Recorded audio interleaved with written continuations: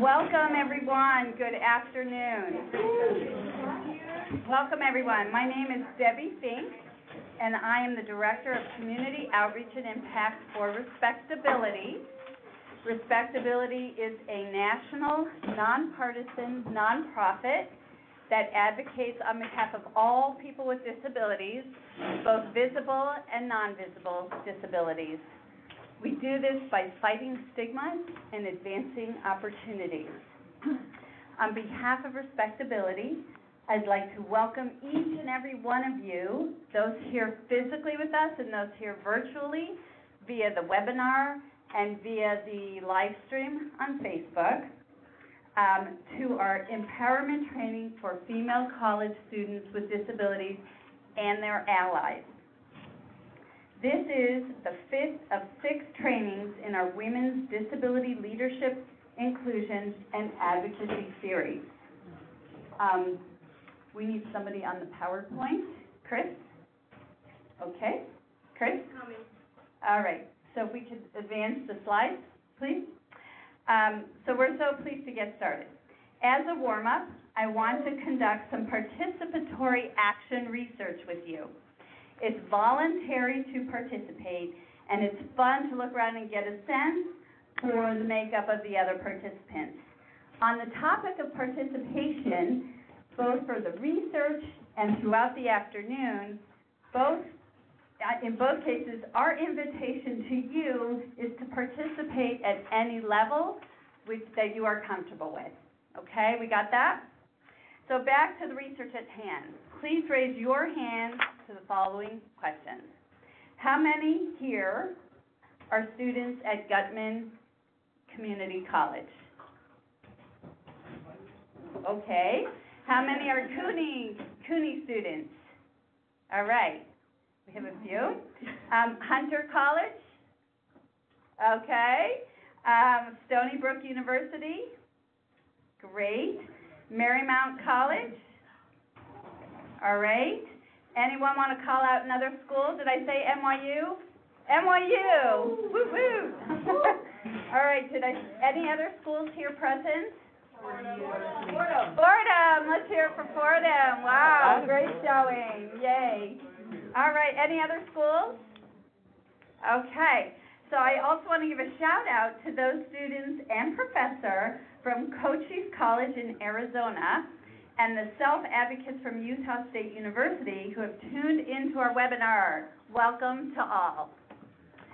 For those present at any time during the training, feel free to wander over to our self-expression graffiti wall, which is looking really blank right now, to write or draw your disabilities on one side and your abilities on the other side. We have color markers. Make it really colorful.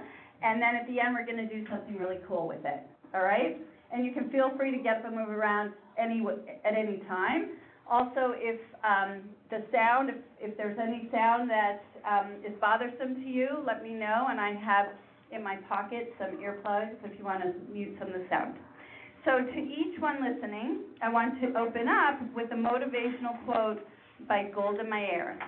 These 35 wise words are what today's empowerment training is all about. Trust yourself. Create the kind of self that you will be happy to live with all your life. Make the most of yourself by fanning the tiny inner sparks of possibility into flames of achievement. Translating this quote into deliverable tools, here are today, these are the tools that we hope to deliver to you. To take charge, self-advocating on and beyond campus. To take charge, self-advocating socially. To take action, advocating for yourself and others on and beyond campus. And to meet other students on a similar journey and cultivate new relationships. Next slide. Moving right along, as you see in this disclaimer, we understand that when it comes to disability advocacy, folks have and should have strong ideas and opinions. Hence, we want to clarify that everyone here today is exercising free speech, one of our great freedoms in this country, and that their views solely represent their own views. I also want to make sure to thank our very generous hosts here today at Gutman Community College, which does a remarkable job supporting its students with disabilities. Thanks to the other schools that shared the information about this training, and a big thanks goes to the New York Women's Foundation and the Coca-Cola Foundation for their direct support of this effort. It is now my pleasure to pass the mic to Barbara Bookman, who is CUNY's University Director of Disability Programs. Before I say another word about her, please make sure to silence your cell phones. Thanks. It is such a privilege to have Barbara here with us today, and we'd like to welcome you with a round of applause.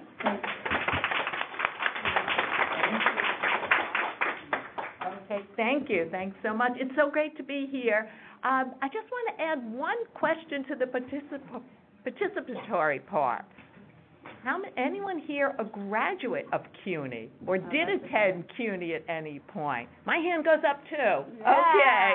All right. Nice to hear. I stand before you as a Queens College graduate from Yeah, okay. And from the year I'm not telling, right? Long time ago, all right? So we have students. How many people here are considering going to college, not quite there yet? Anybody?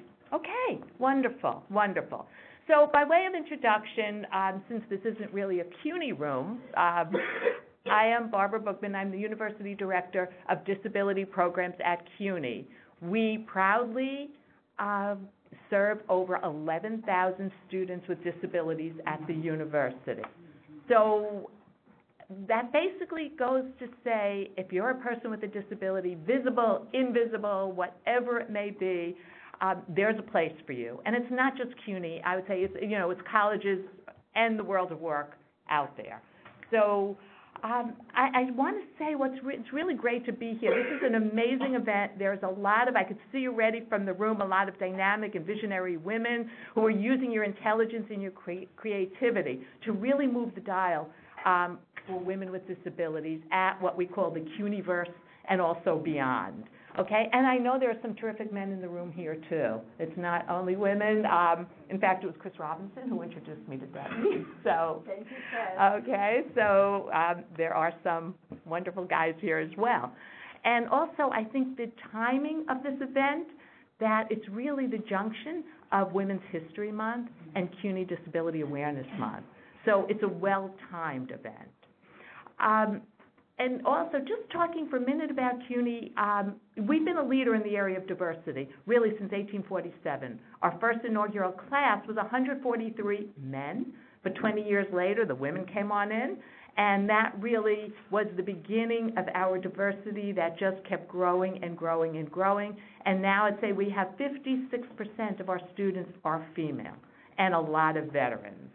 So I would say we at CUNY and whatever school you're in and just the world in general, we've really come a long way over the years. It's forums like this where we can come together, we celebrate our accomplishments, and we continue to be strong self-advocates. But if you want to look at some of the statistics, we really show that only about 14% of people with disabilities achieve a BA, all right? That's not a high, it compares to about 37% of people without disabilities over the course of the country. If you look just at New York, some statistics for women with some college, 37% of women are employed, and 52% of women with a BA are working. And that doesn't even always say fully employed. Some people are underemployed. They may be part-time. They want to be full-time. They may not be in their field. So we do still have work to do. But with where we're going and what we're doing, I'd say we are really moving the dial forward. So this is great. We come together. We're preparing ourselves to show the world that there's no stopping us. We're women of strength, power, resourcefulness. And on that, I want to wish you all a great day. Thank you. Thank you, Barbara. That was so inspiring. We really appreciate it. And thank you On behalf of all the students in the community system with disabilities, we thank you for all the work that you do We to love support them them. all. So, now we begin our panel, self-advocacy on and beyond campus. I have the pleasure of introducing today's moderator, Gabby Einstein-Sim, who is both a cherished respectability board member and a graduate student here in New York City, studying community health education at Columbia's Teachers College. Isn't that where you went, Barbara? I went to TC. There you go. All right. And Gabby is graduating next month. Oh, Woo! yay. Shout Good out. going. Yeah. So thank you for taking the time away from your exams and your papers to be here today.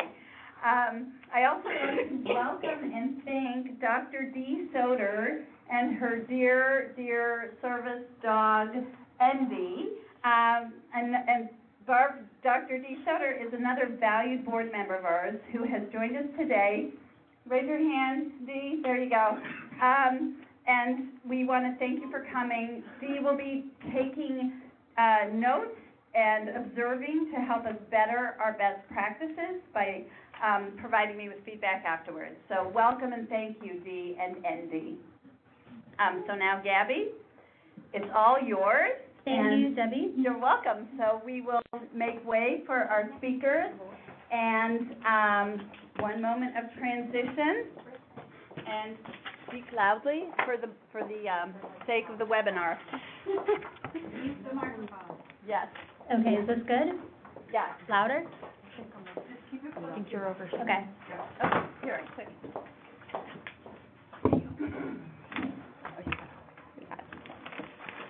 Okay, well, thank you, Debbie, and once again, welcome everyone. We're so happy to see you all today, and I'd like to thank our panelists for being here as well. We're excited to hear what you have to say. So I'm going to turn to each of you and have you start your time by answering the very simple but very complex question, what does self-advocacy mean to you? So we're going to start with Crystal. Crystal's on the end there, and thank you for joining us today. But really, we are all joining you. Thank you for inviting us to join you here. You've been so graciously hosting us and so helpful. 5 out of 6 of our trainings have been here, and it's just been wonderful working with you in Gutman. Crystal is a CUNY alum and the Associate Director of Accessibility Services and the Women's Resource Services Specialist here at Gutman Community College. Please share your story and how self-advocacy plays out when it comes to academics and curricular advocacy. Hi, everyone. Can you hear me? Yes. Cool. So let me just share just a little bit about my disability. I have lupus, which caused me to have chronic kidney disease and also be on a machine for 4.5 hours to cleanse the system of my body. So when entering John Jay College, where I attend, I didn't know that there was a disability services office. And my first semester was extremely difficult in terms of managing going to school full-time, working part-time, along with tests and exams and so on and so forth. I met this special dean of mine who actually assisted me in terms of becoming a better self-advocate. So my 3 points with becoming a self-advocate is, 1, know yourself. Be comfortable with your disability. Understand that your limitations are not limitations. It's just strategies that you have to implement in order to receive what you need within the classroom or without the classroom. I don't know. Oh, 10 as you want. Also, the 9 minutes. okay. Also, to understand that, although you're within the Office of Accessibility Service, it doesn't mean that you're stigmatized in having a disability. You're just using the support services. So many of the offices within CUNY have changed their name to Accessibility or Disability Services with the notion of support services. So I hope everyone in this room understands, accessibility is the wave to go from. Thank you, Crystal. Really appreciate you sharing such a personal story, and it's great to see how self-advocacy is a journey that you started from, not even knowing about the office, and now you working it. Oh, yes. So yeah, thank you. We're gonna now move right along to Rebecca Gross. So Rebecca, thank you for joining us today. Thank you. You started out as a volunteer with Respectability and are now working for us part-time as our inclusionist here in the city. You've had a lot of experience doing a grassroots organization when you were at Sarah Lawrence College. Can you please share your story as a self-advocate and your insight when it comes to campus-wide advocacy for all students and, of course, faculty and staff as well with disabilities? Sure. So, hi, like Gabby said, my name is Rebecca Gross. A little bit about me. I have a number of learning disabilities, and when I was younger, I went to a couple of different Jewish day schools that did not know how to support my learning needs, and that was very difficult. I didn't, to the best of my, little kindergarten through third grade mind self, I had no idea if there were other students with disabilities around me. I didn't really understand what that meant, and that was really difficult. I moved schools a couple of times.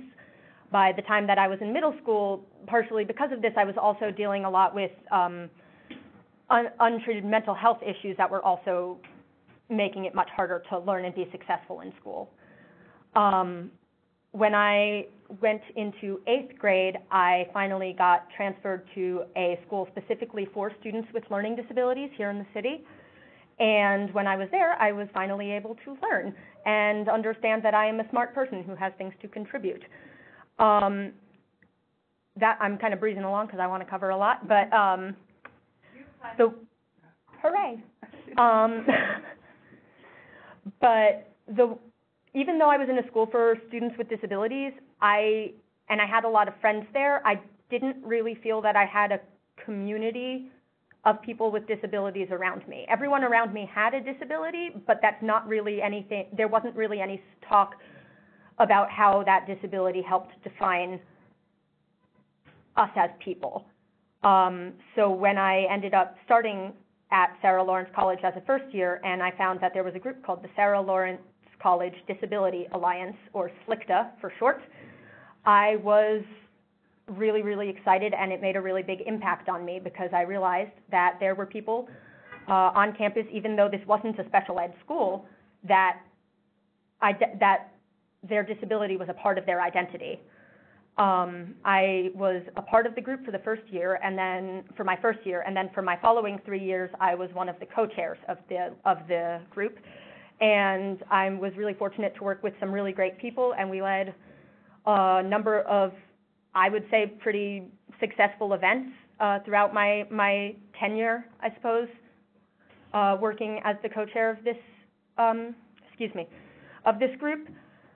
And so based on what I've learned from that, I wanted to share sort of what I found helpful when I was planning a number of events, even if it was a number of events at the same time. I wanted to share some things that I found helpful to think about while I was planning these events that we can talk more about in the small group discussions later. Next slide, please. So when you are planning events for disability rights, for disability access on campus or anywhere else, I found it really helpful to think about the different groups of people that you were trying to address, that you were trying to reach. So for me, that meant the 3 groups of people. How I thought of it that was most helpful for me was disabled students, and for disabled students, it's really important, like I found in my first year, to create an actual community space that meets at a regular amount of time, at a regular time each week, so that you can have that community and share experiences with people who might also be experiencing similar things. On top of that, the next group is allies or future allies, which are students without disabilities, so your fellow students. And most people who don't have disabilities, especially at, my young age, don't necessarily know a lot about it. So the most important thing that you can do in that case is create fun events that they want to come to, that are educational, and help create allies in the non-disabled part of the student community.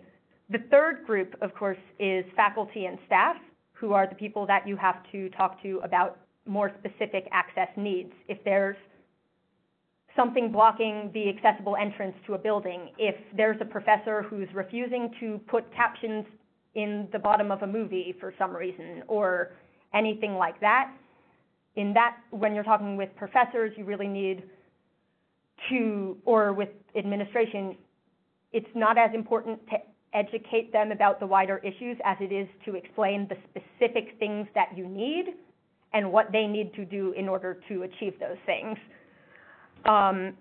Not every event that you hold needs to reach all three of these groups, but I found it very helpful while I was planning events throughout a whole year to make sure, kind of in my head, ticking off, okay, the last two events that I had didn't really address what the faculty should be doing, so maybe the next event that I have should touch on that. The last event that I had was really only for talking to the faculty, so the next one should really be about building community for my fellow students with disabilities, and so on and so forth. The other thing within that is that, in my opinion, all advocacy should do two things. One or both of these two things, excuse me. One thing is to increase awareness of a community, and that could include within the community itself, so like me learning more about the disability community from people who are in different parts of the disability community, and also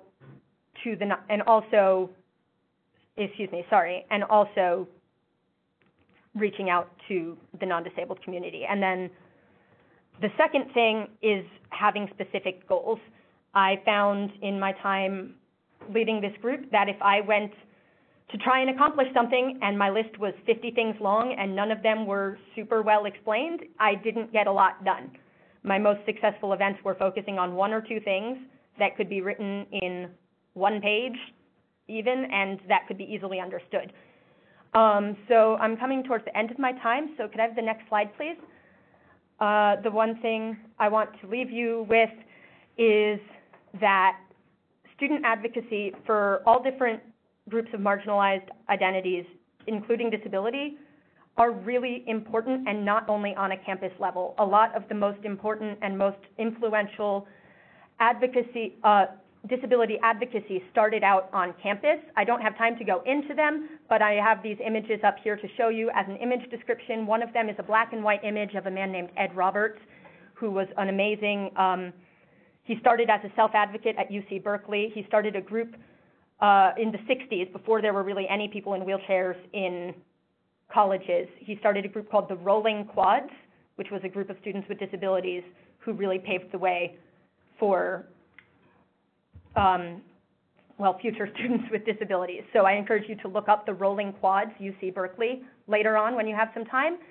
And then the other thing that I'd encourage you to look up is the Deaf President Now protest from Gallaudet University in 1988, which is a really, really strong example of we'll talk. I was there. We'll talk. Which is a really strong example of students, of whether you're identifying as deaf or as disabled or as a combination, students having very specific set goals. They had, I believe, 4 goals, listing them very carefully, being very motivated and organized in those protests, and getting what they needed to happen, which in this case was having a deaf president represent the deaf university. So I'd encourage you to look up Deaf President Now, the Rolling Quads. They're really some inspiring stories for self-advocacy and for advocating for your community. And never underestimate the power that you have starting small and growing from there. Thank you.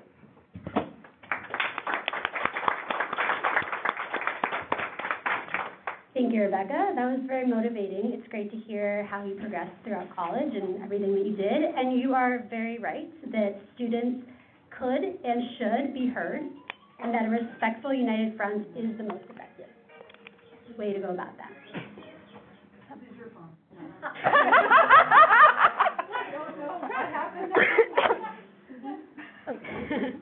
I also really appreciate you pointing out the three subgroup populations that can be affected by campus disability advocacy and be benefited by it. There's the students, there's the allies.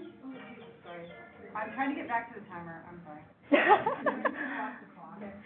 And the school staff and faculty. I think that a lot of us probably look forward to when we are in the smaller groups and getting some more information from you about actionable things we can do, some hands-on how-to stuff. So thank you. Okay, so moving on to Brylin. Brylin is a former fellow of Respectability. Woo, woo! We want all of you to learn more about that. Yeah, you'll hear more about that soon. We're accepting applications. And she has quite a story to tell, and I'm just going to let her speak. And yeah, go ahead. It's already on. Okay, it's already on. Hi, guys. My name is Brylin Rakes. I was born and raised in California, and then I went to Fordham University, the Lincoln Center campus. Double majored in communications and media studies and dance.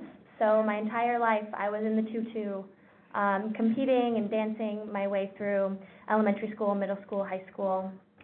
I wanted to be a ballerina my whole life, and so I went to college for that in New York. One of my dreams as well is to go to college in New York.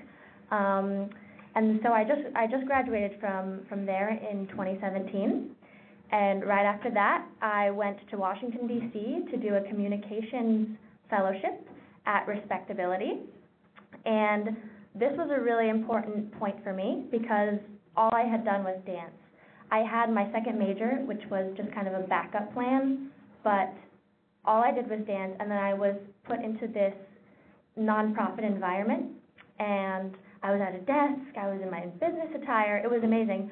We were doing so much good work for people with disabilities, and so I kind of realized that summer of 2017, that maybe dance wasn't what I was going to do long term. Maybe there was more that I could offer.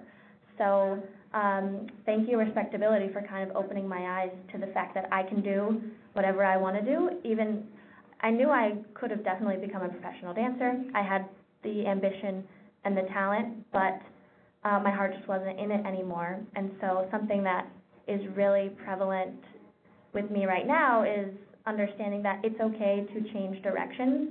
And you mentioned it, starting small and building up from there is something that I'm doing personally right now. So currently, I'm at the Community College of Rhode Island taking business classes because, again, I had never done anything else except for communications and dance. So I'm setting the stage for a master's degree in business. I have no idea where I'm going to go yet, but also I'm involved in extracurriculars at the community college. I'm part of a club called DECA, and I'm really close with the advisor for that club, and she wants me to be the incoming president of the club next semester, so that's amazing. I'm laying the groundwork for business school, and that's kind of what is really relevant in my life right now, is that I'm setting the stage for business school. Also, little segue, I have a visual impairment, so I have what's called achromatopsia, so that includes nystagmus, full color blindness. I'm considered legally blind, and I have a type of cone dystrophy, which means my eyes are very sensitive to light. So that's just a little snippet about my disability. And we're going to try to show your video, which may... Yes, so there's a... It's a silent movie. Yeah, I'm going to moderate while we show a really special video. When I was a senior in high school, I was asked to perform on ABC's Dancing with the Stars. And we are going to... Yeah, let's get the lights. Get the lights out. Should we move off to the side? Yeah, let's move to the side. There's something going on with the sound, so Brylin is going to moderate, and you'll have to hear the music in your own ears. So feel free to... I'm interested to see how it's going to sound. We'll see. Okay, so we don't have much sound. So this is the host of the show, and he is introducing me. So what happened was I was auditioning for Juilliard at the end of my high school experience. It was my dream school. I got to the end of the like the audition process. It started with 100 people, ended in like 6, and then they cut me. I was devastated. A couple hours later, I get a call from the producers of Dancing with the Stars, asking if they could do a special segment on me. It's called the AT&T Spotlight Performance. And so, that's my dad, Michael Rakes. He actually passed away a couple of days after this aired. Haven't seen him. I usually try to see him when I watch this video. So right here, I'm just kind of talking about my visual impairment, which I just explained to you. And here I am expressing myself, and it's interesting, I've never moderated to a group of people. He's explaining that you can't really tell that I have a disability, but it's there, and I was also explaining how I'm very light sensitive, and I use like enlarged print on an iPad and used a lot of resources, and I loved my Office of Disability Services at Fordham. Thank goodness for them. They helped provide me with all of these tools. I also use audiobooks, Learning Ally. I'm also a Learning Ally mentor. And now this video is going into how I love dance so much and I never wanted to stop despite having my visual impairment. This is me in class. That little tiny hop was not supposed to be there, but nobody noticed that. Except my mom was like, was that hop supposed to be there? And I said, no, you're not supposed to know about that. We're still discussing my vision, and this is in the rehearsal in LA, and this is Derek Huff, one of the main stars of the show, one of the main lead dancers, and they surprised me by letting me dance with him. I had no idea what I was going to be doing on the show. I knew I was going to be dancing with someone, but I didn't know who or what it was going to be. This is me really excited. Stars. He got to dance with you. Right, yes. He was impressed with my skill, and it was, this whole process took like maybe 2.5 hours, and he canceled the next day's rehearsal because I didn't really need it, which was a compliment. This floor is incredibly slippery, scary, and so we are about to see the segment, or the actual performance itself. So this is live, people. Like, I could not make a mistake, or else everyone on the East Coast would see it live. It's sad that you can't hear this. It's a really beautiful song. You can see everything with sound on dailymotion.com. You type in my name, Brylan Rakes, Daily Motion, and you can watch this for yourself. This whole beginning section is improvisation. Didn't know what it was going to be. Yep, here we go. Bam. Okay. This is just a really fun piece. I loved doing it. This gave me a cramp in my leg, that move right there. I really loved performing this. It was such a pleasure. Derek was really cute. He would walk me around the set holding my hand, making sure I didn't step on or trip on any wires. This lift had my back really sore. But I love how they did all of the different camera angles. This part was kind of slippery. The whole thing was pretty slippery. I tried not to fall on my face on national television. After the show, after this performance, I got so much feedback from people with disabilities all over the country, parents with kids with similar visual impairments to me, saying that my story gave them hope. So that's what kind of gave birth to my passion for disability advocacy, knowing that something like this can be on the internet and just can be spread to show people with disabilities that you can do great things if you set your mind to it and if you have the right attitude and if you go about it in a way that works for you and if you put the time and energy and if your heart is really in it, you can really do. Oh, funny thing, they thought that was my mom. That is not my mom. My mom was like, thank goodness they didn't actually get me on there, which is silly. So Derek, I guess, was a little choked up at this point, which is kind of funny. Wow. I'm not actually that tense. Yes, I think so. Oh, I was really out of breath trying to keep it together. Oh, it's fun to watch this. I wasn't actually that tan. They put like makeup all over your whole body, which is kind of crazy. And that's it. I really encourage you guys to go on and look at the video so you can hear the sound. But you got like an inside scoop moderating from me, so that's kind of fun.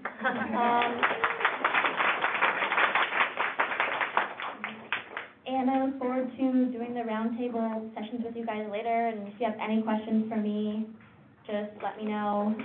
Yeah, I hope we have a great rest of the day together. Thank you. Yeah.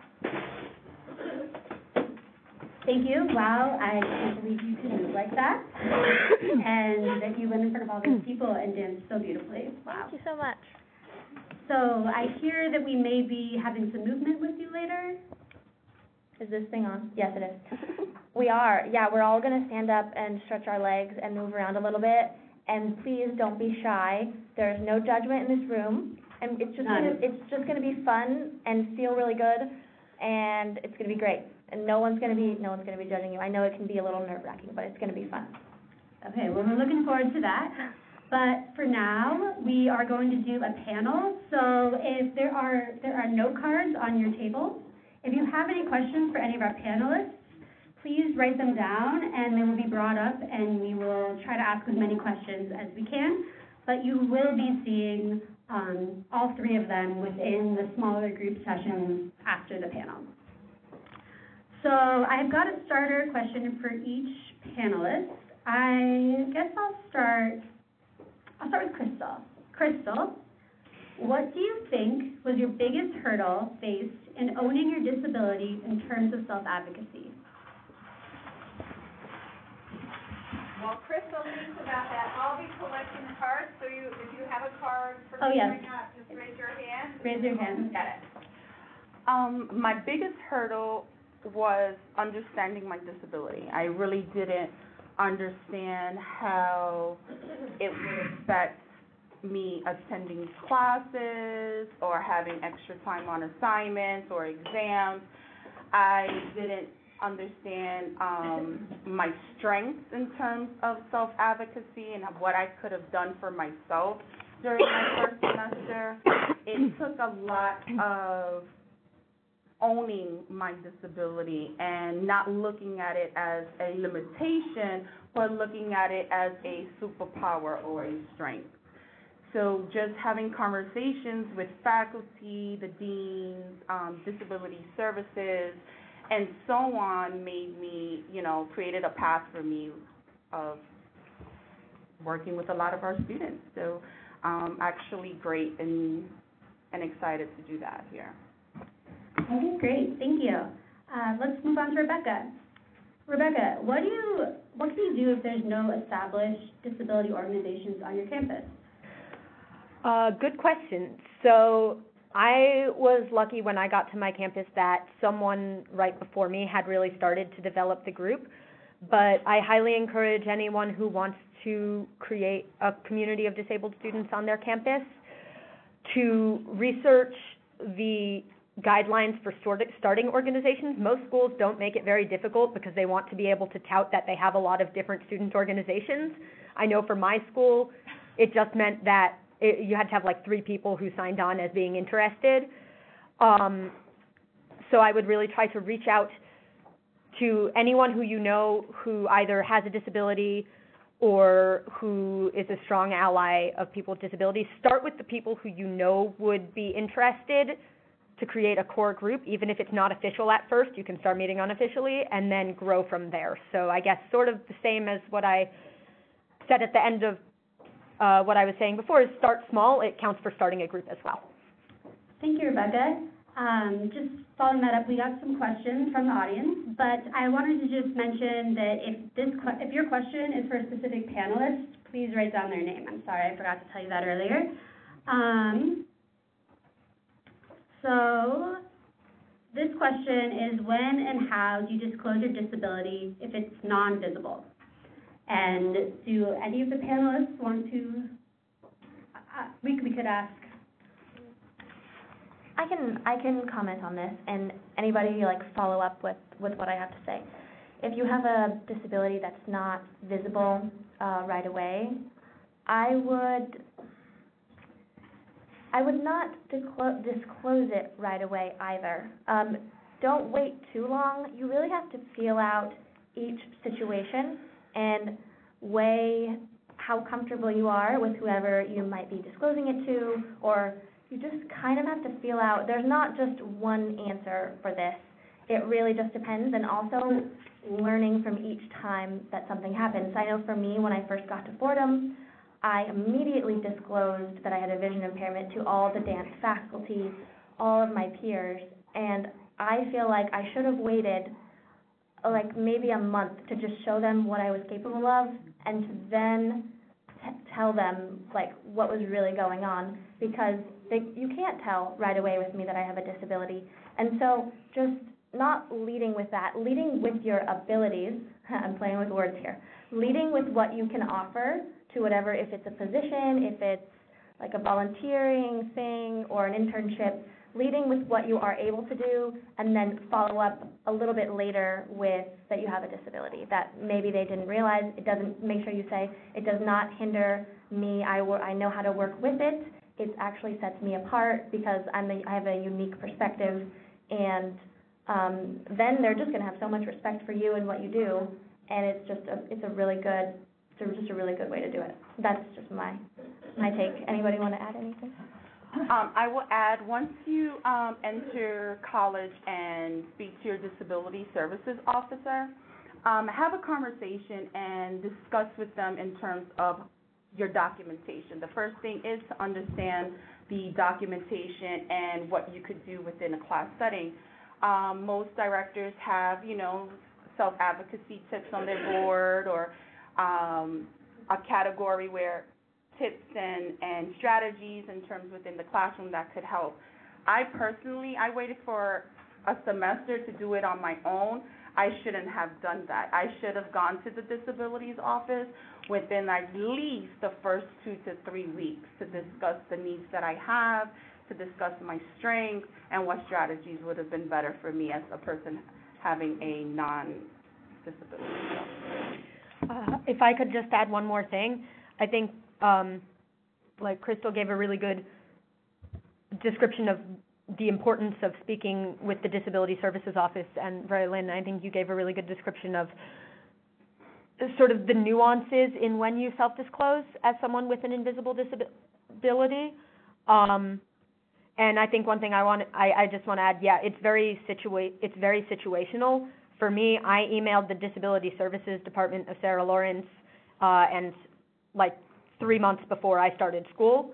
I'm in a master's program now at CUNY, getting for disability studies, and I emailed, SPS, at CUNY SPS, School of Professional Studies, and I emailed the Director of Disability Services like 2 months ahead of time. I'll email professors ahead of time, but when it comes to something like a job interview where I'm not paying them to teach me, I will make myself seem very credible. First, show what I'm capable of, and then at the end, sort of as like an additional thing, not as like and now I have this terrible news to tell you, but as just lighthearted, like, oh, also, I have this disability, here's how it impacts me, I'll let you know if I need anything, and I have a different perspective, and that's great. And that, like, it's throwing it in later, so it's really situational. Thank you for all three of you. We have an additional question that's kind of on the same topic that I just wanted to kind of pose as a follow-up. It says, what advice do you have for the student who is on campus but feels uncomfortable disclosing their disability? So we've talked about everything you can do, but what about when you're uncomfortable? I would say one thing that you can do,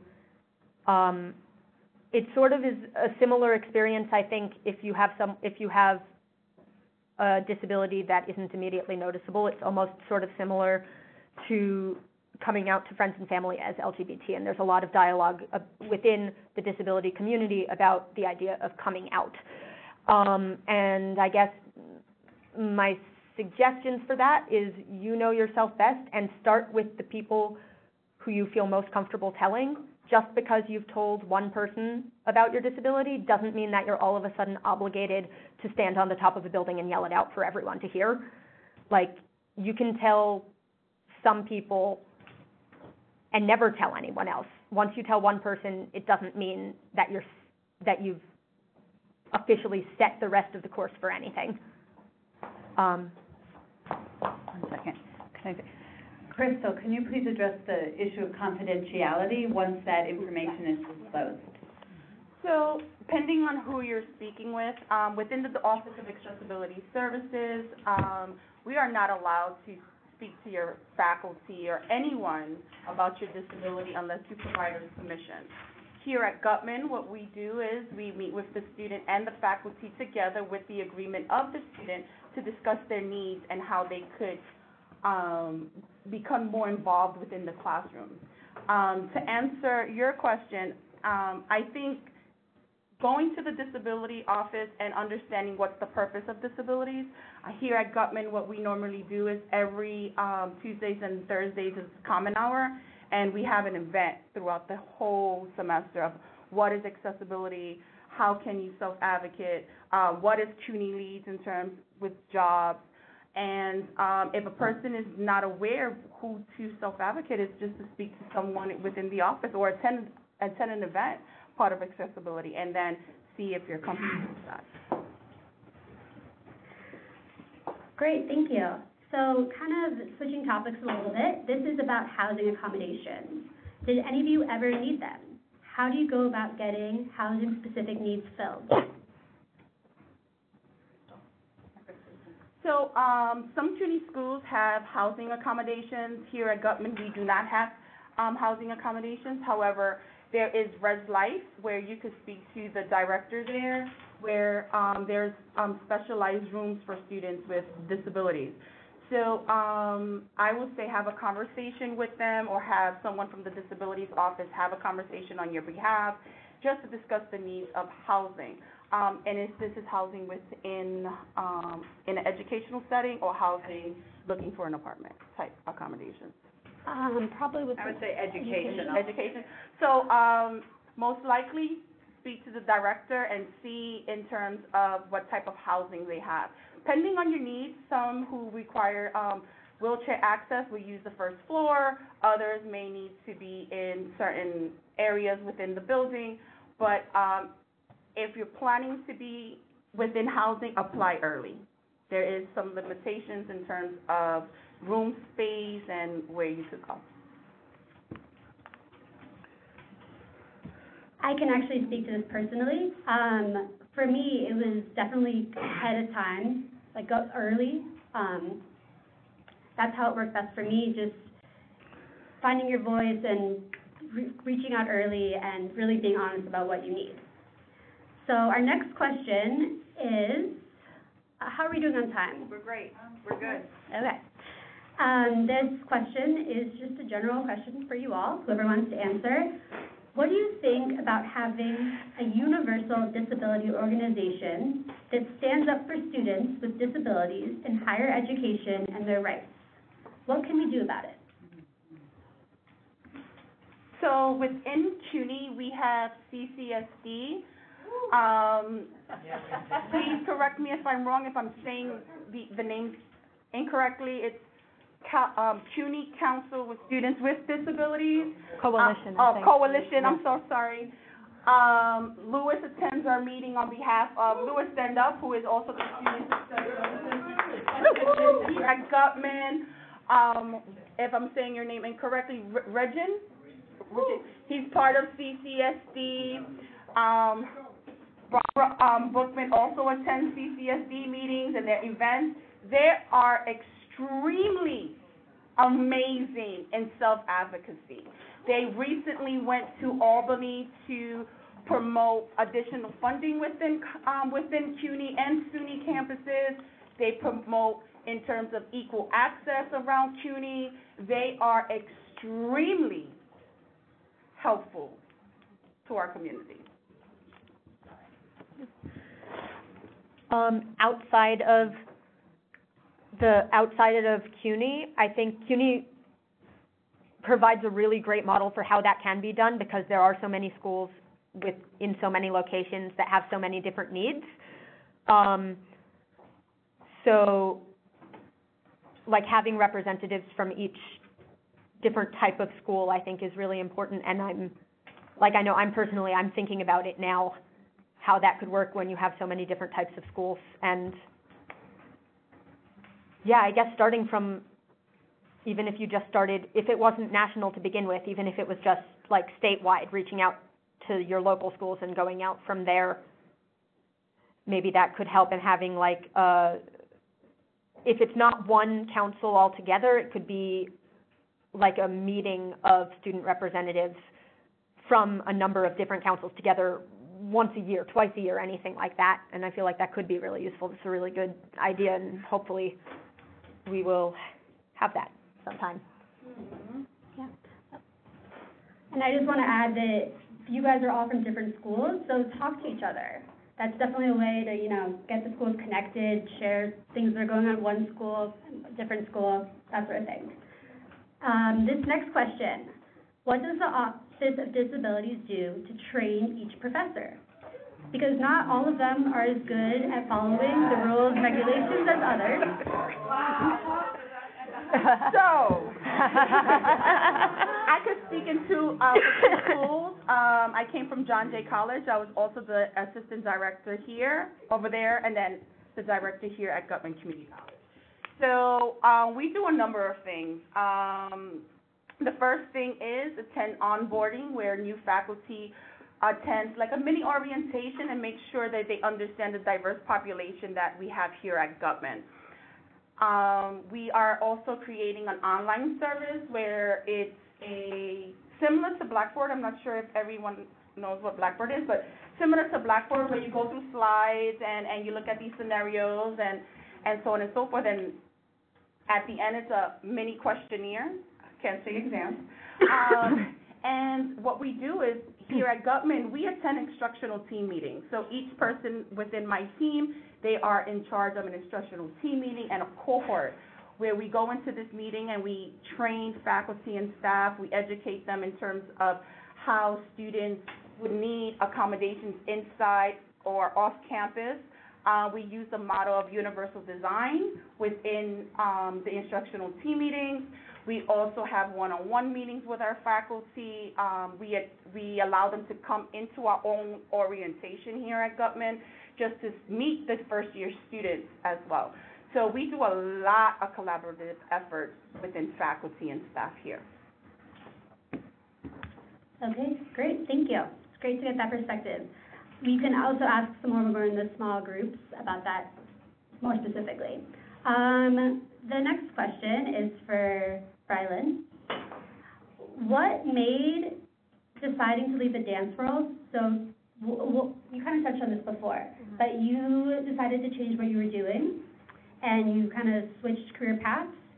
What advice do you have with students who are worried about not knowing what they want to do, or maybe think that they're not studying exactly what they want to do? What advice could you give? Oh my, this haunted me for months and months and months. It was a process to try to say, it's okay, Brylan, you spent all this time doing one thing, and now you're just going to say goodbye to that and embark on a new journey, and that's okay. It still makes me nervous to think about how difficult that was for me, because I was 100%, I didn't even want to go to college. I wanted to go straight into a ballet company. I was obsessed, ultimately, so obsessed. So, and to not even be dancing anymore, and I'm honestly happier than I've ever been. I'm free of all of that stress and comparison, all of these unhealthy habits that you can develop when you're a dancer. But if you are worried about that you're studying the wrong thing, or you don't know what you're studying is going to take you, don't worry about that just yet. You can learn a lot with each step of the way in college. You can learning what you hate and what you do not want to do. Check that box off. That is a step that you can take, thinking, okay, I definitely don't like this math class, and I definitely don't like this journalism class, so that kind of going into that career is probably not the best idea. You don't want to close any doors, but you don't have to just lay awake at night during college and just tremble and wonder, what am I doing the right thing? because there's hope.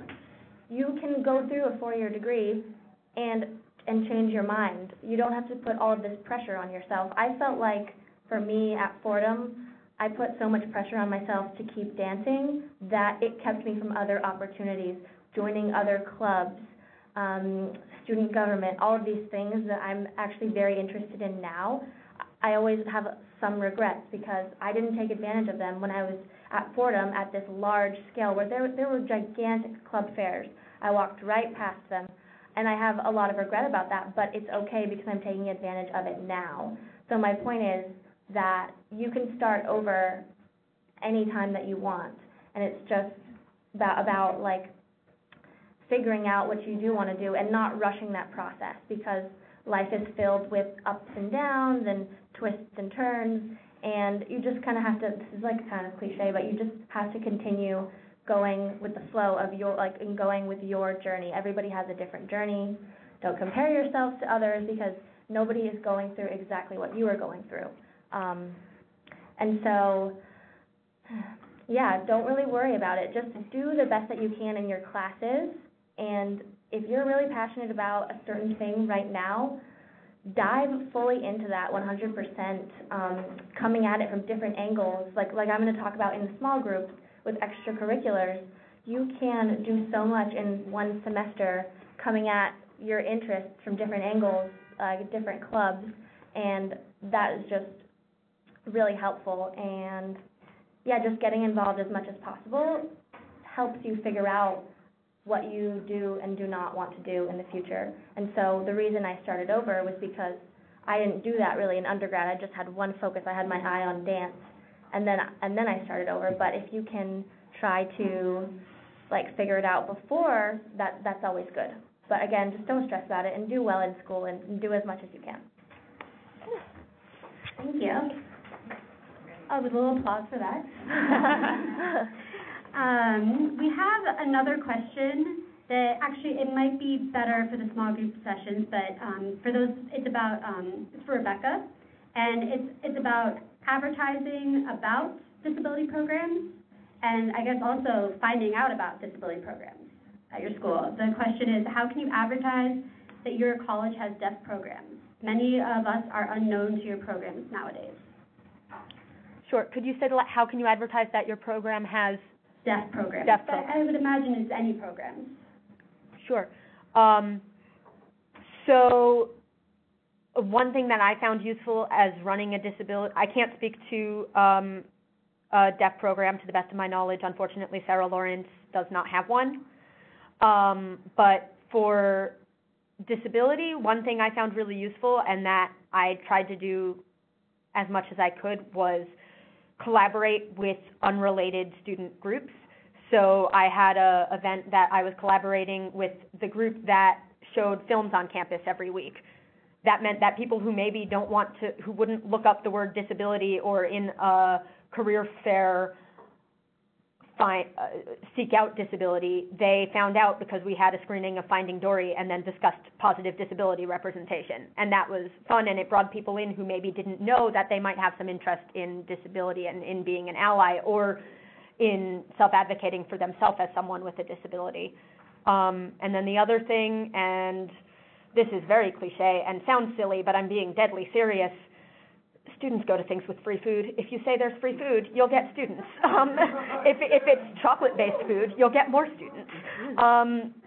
And just having things that are, of course, serious events are important, and we had a lot of serious events. We had protests, we had memorials, but also mixing that in with fun events that people would want to go to even if they have no interest in disability. So we had a fidget making workshop where we were all making like glitter jars and stuff, and that was to talk about neurodiversity and autism acceptance as compared to awareness. But also people came because there was glitter and beads and like it was fun. It's not always as, that's my best advice, is combination of collaborating with as many people as you can and having fun events and bribing people with food. That sounds great. That sounds great. Thank you for that. And I want to thank you all. Oh, did you have something? I just wanted to add in terms of that event. Oh, yes. So here at Gutman, what we do is we have an RSVP link that we send out for our events, and students who required accommodations, we ask them to come to our office and indicate what event they would like to attend to, so we can make sure that the accommodations are there. So if we have a deaf of hard of hearing student or who require sign language interpreters, to give us enough time in order to request one. If we have students who have visual impairments who require enlarged tests, come to our office and we will do those materials for you. Okay, thank you, Crystal, for adding that. I want to thank you all. Let's give our wonderful panelists a round of applause. This was informative and fabulous. Thank you to each of you. You will get to talk to them some more a little bit later, but for now, I'm going to hand the mic over to Debbie, who will be the MC for the rest of the day. Wow, let's give one more round of applause. You guys are amazing. Thank you.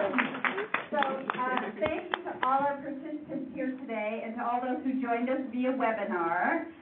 This is where the webinar ends and we part ways with those virtual participants while we work our magic here and turn off all video coverage such that our participants feel safe to share and grow. Thank you for joining us, and we want to hear feedback. You don't have to shut it off just yet, Fatima. We want to hear feedback from Arizona and Utah on your shared group experience during this webinar, and I know that Arizona, your great professor, is going to be doing a lot of the activities that we're doing here, you'll be doing there. So let us know how it goes. And again, you guys, you women, were fabulous, and we really look forward to the interactive component that is waiting. So let's say farewell to our webinar friends. Bye. Bye.